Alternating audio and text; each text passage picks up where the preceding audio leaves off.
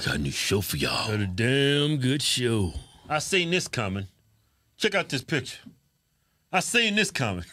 You know what? LeBron looks good in pink. Everybody behind him seems to enjoy it, too. You looking good, LeBron. Looking good. The wristband and the what the fuck? What's the gold chain for? I guess he's trying to keep it at least a little masculine. But anyway, I came across this picture on social media. Black men, dark-skinned men, people they look good in pink. You know? Have you noticed that? It goes good with their skin. It brings out the melanin. Yeah. Did you know the melanin? Is that what you call it? Melanin? Is that how you say it? Melanin? Melanin. You notice how I start talking and you just act like I'm not even here and you just start talking? Have you noticed that? Did you do that?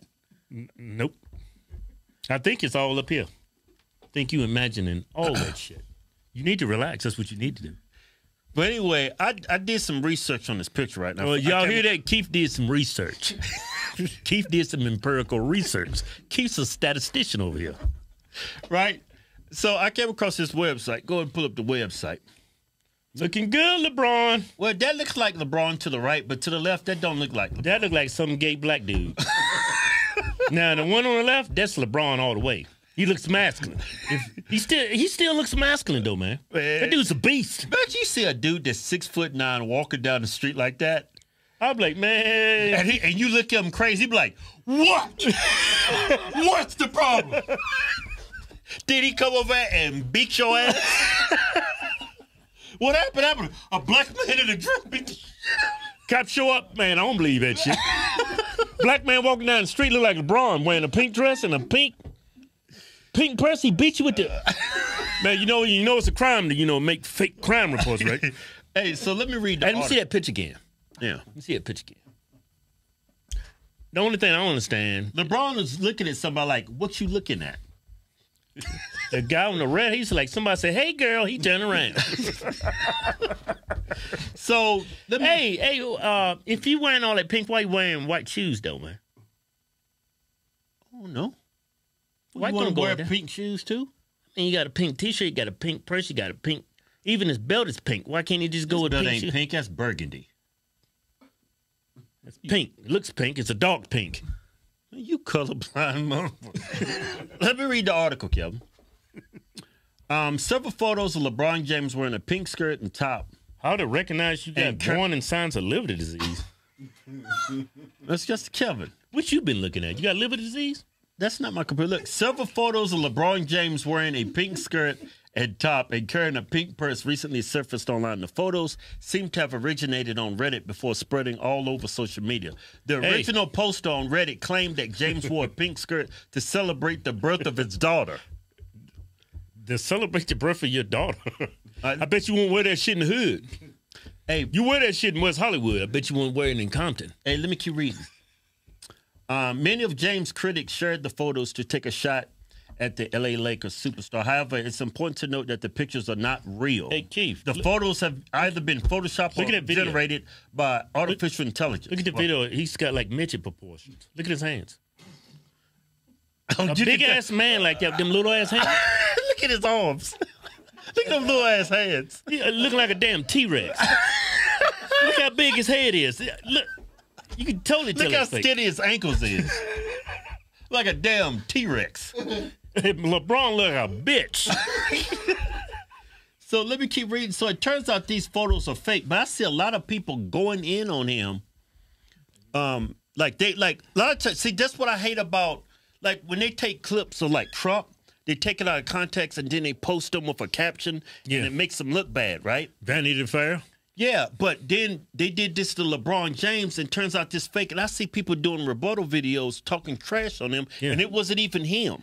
Man, I'm glad you pointed that out. Yeah, I'm glad you pointed it out. You know what? Time for a commercial break. Go over to Mike Glendale. Go to mypillow.com. You get up to 66% off. Tell them how, Keith. 66% off. You get 66% off. Tell them how, Keith. You just use. You took too damn long.